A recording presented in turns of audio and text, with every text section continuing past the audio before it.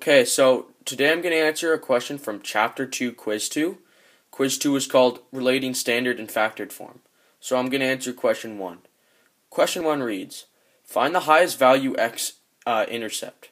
So 4x minus 2 in brackets and then x plus 4 in brackets. So this question is very, very simple. All you do is solve for both of the x intercepts and see which one is larger. So first I'm going to solve for the this in this bracket, x minus 2.